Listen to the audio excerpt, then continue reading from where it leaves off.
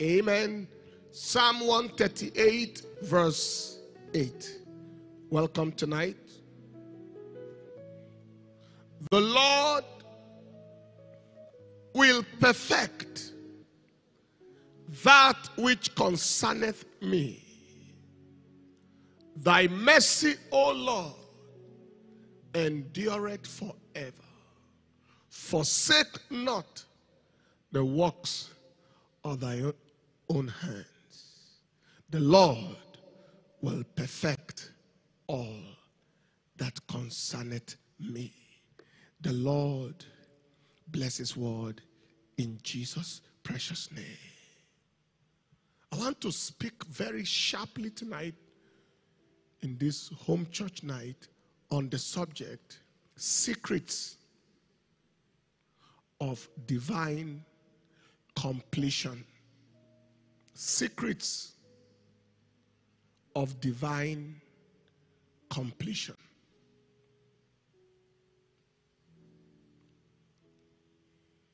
The Lord will perfect all that concerneth me.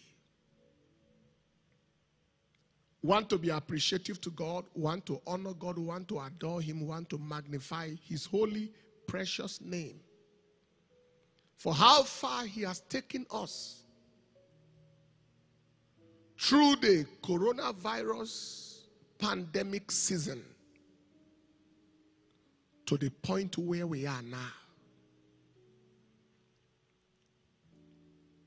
It is true that we are not where we want to be. But it is also true that we are not where we used to be as far as this pandemic situation is concerned. There was a time where nobody went out. 24 hours lockdown. Deaths like flies in foreign countries like America. Today I spoke, a doctor from America communicated and said that they are no longer recording any form of deaths at all from coronavirus anymore.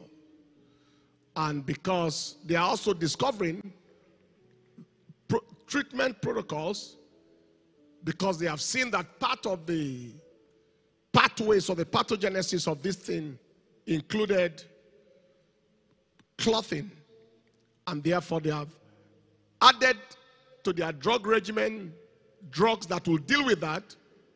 So death is literally forgotten in terms of that situation right there in a particular place in that country. And so we believe that we are not where we used to be. We are not where we want to be, but we are no longer where we used to be. What will take us to the complete normalcy?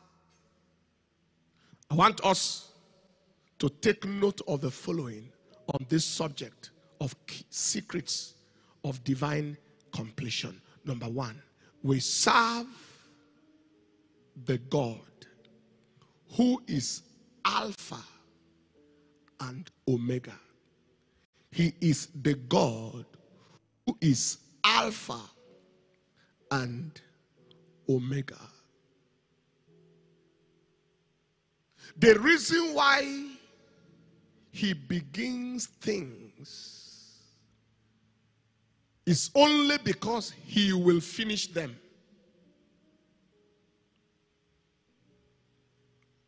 The reason why he begins things is only because he will finish them.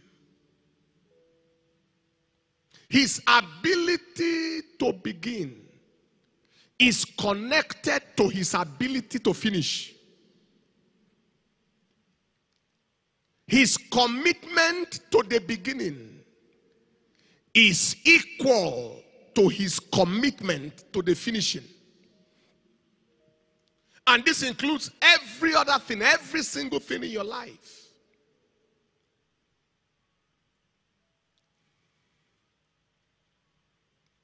So, we serve the God who is Alpha and Omega. Number 2, God does not begin what he does not intend to finish. He does not begin what he does not intend to finish. If it was in his mind not to finish it, he wouldn't begin it. Is it a healing process that has begun in your body? Is it a deliverance process that has begun in your life? Is it a journey of fresh encounters with God? Is it a situation around the world right now? If it was not in his mind to finish it, he wouldn't begin it. Thirdly, God does not begin what he has no power to finish. And of course, there is nothing he has no power to do. He does not begin what he has no power to finish. If he began it, it means he is powerful enough to finish it. Fourthly, God does not understand how to leave a process or project halfway. He does not understand how to leave a process or a project halfway.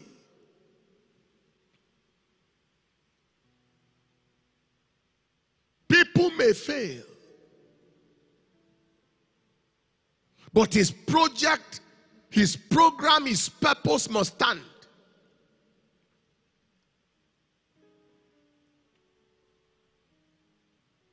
If the process is to take Israel to Egypt, if Moses doesn't do it, Joshua will do it. But he doesn't understand. The people cannot remain stuck in the wilderness because Moses failed.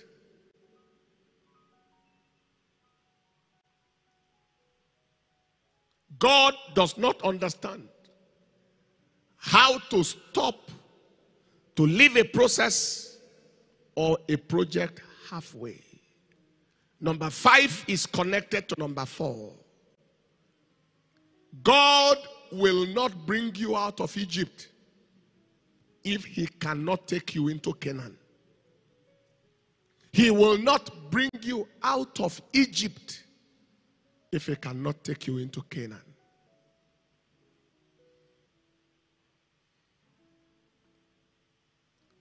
I'm on my way to destiny. I'm on my way to the promised land.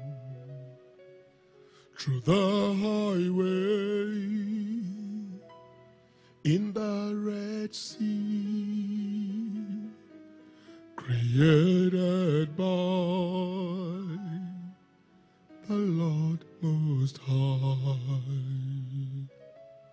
I'm on my way to destiny. I'm on my way to the promised land. Through the highway in the Red Sea, created by the Lord Most High. Oh Lord, you brought me up so as to take me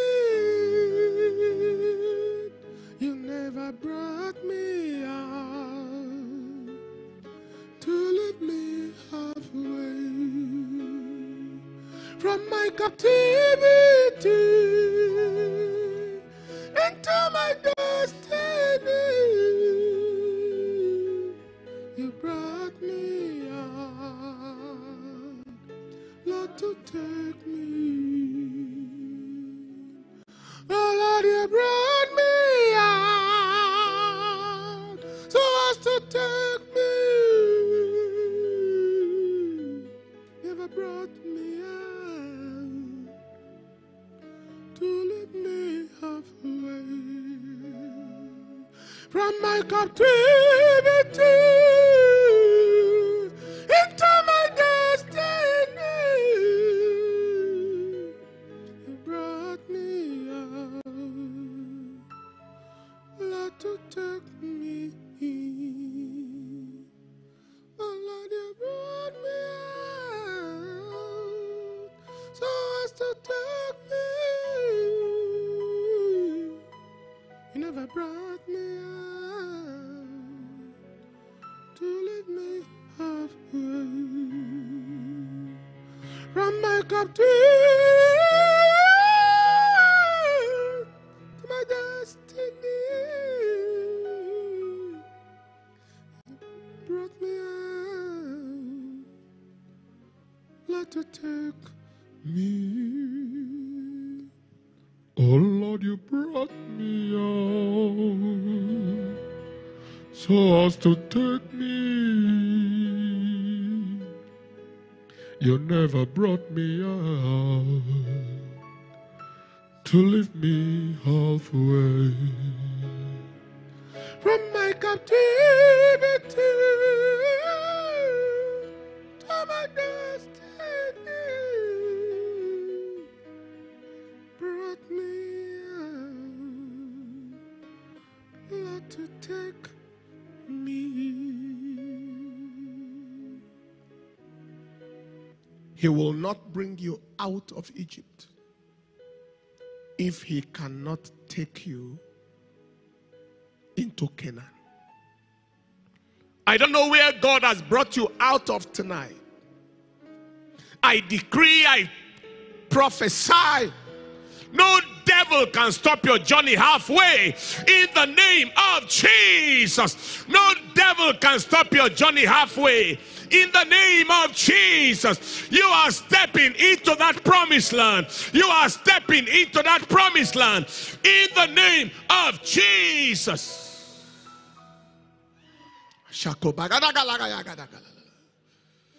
Take your seat.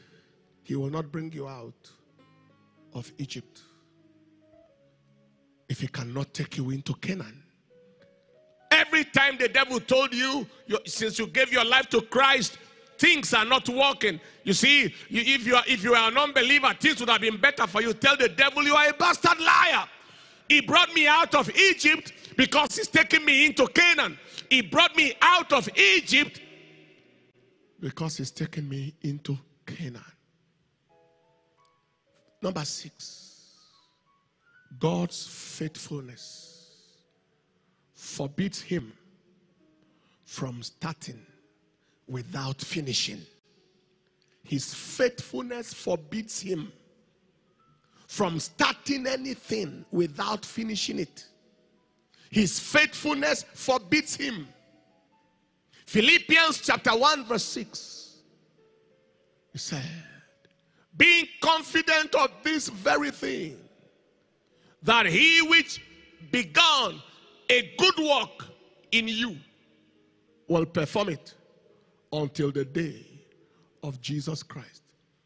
He which had begun a good work in you will perform it.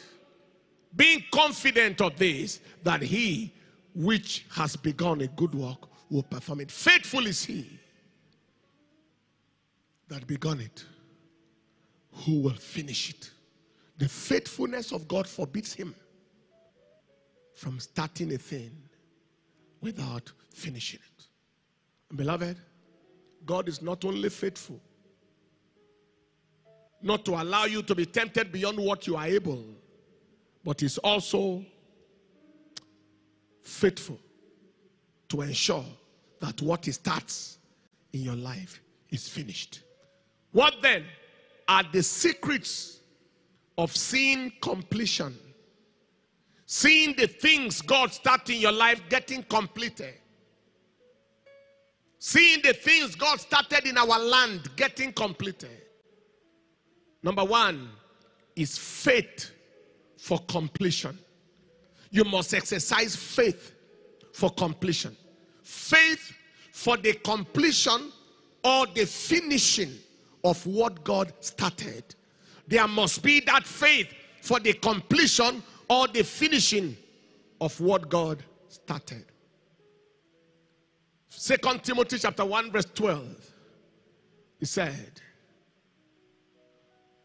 for the which cause I also suffer these things. Nevertheless, I am not ashamed. For I know whom I have believed, and am persuaded that he is able to keep. I am persuaded. I am not in doubt that anything that is committed to him, he will keep it till the end. What is Paul the apostle saying? I am persuaded that God will not fail halfway.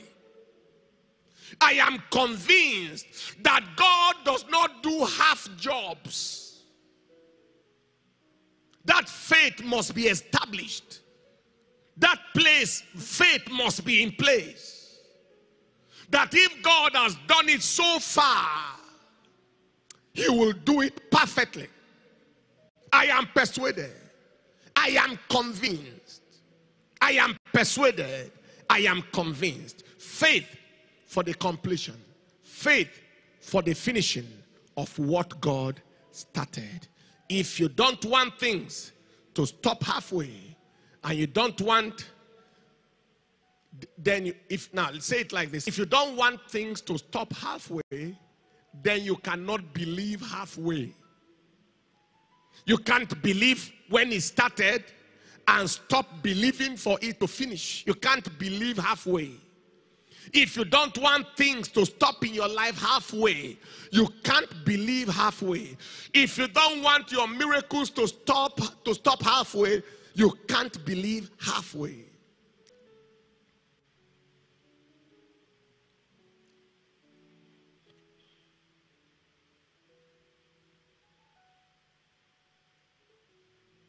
Faith for completion is number one. Number two, praise for work already done. Praise for work already done. Many people are so busy looking out for what God is yet to do until they forget to praise him for what he has already done. That stops things halfway. They are so busy looking out for what God is yet to do until they forget to praise him for what he already did. Praise for work already done.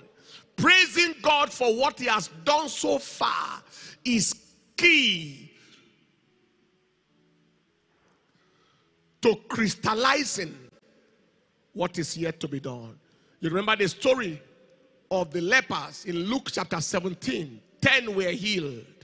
1 returned back in verse 15. And Jesus said, and one of them, when he saw that he was healed, turned back and with a loud voice glorified God and fell down on his face at his feet, giving him thanks. And he was a Samaritan. And Jesus answering said, were there not 10 cleansed? But where are the 9? They are not found that return to give glory to God except this stranger. And he said unto him, arise, go your way. Thy faith has made thee whole. The miracle was in process, but when he came back to praise, it was completed. That is part of what we'll be doing explosively and extensively tomorrow. Things are not where they are now, where they are meant to be by now, but things are not where they used to be. We are still in the process. We are still on the journey. Praise for work already done. Finally, now I said it like this: appreciating for his current works is activating his future works. Appreciating for the current works of God appreciating for the current works of God equals activating the future works of God. Appreciating his current works is the doorway to activating his future works. Appreciating for what he has already done is activating what he is yet to do. That was what happened. So, we're going to praise God, celebrate like everything is the way they should be. That's number 2. And finally, persistence for completion. Persistence for completion. Persistence for completion. Persistence. That is remaining there until everything is perfected.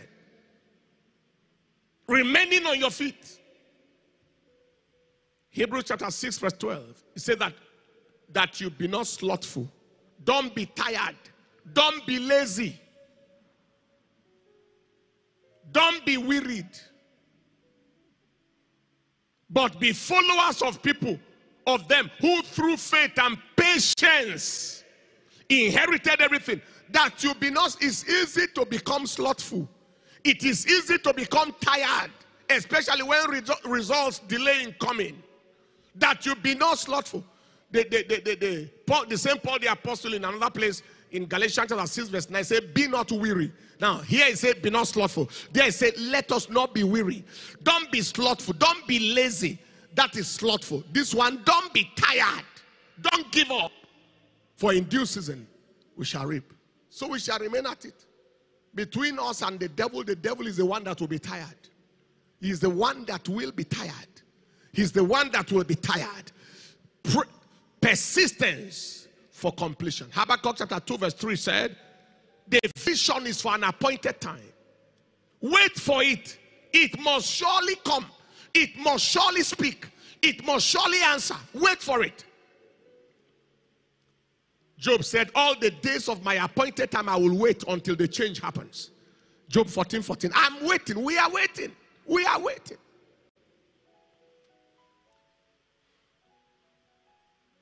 In the course of all this, God is showing a lot of revelations and a lot of things. A major pointer of the revelation is explosion of revival. Explosion. Massive crusade crowds. Massive congregational crowds that no devil can stop. No devil can stop it. So, we exercise faith for completion.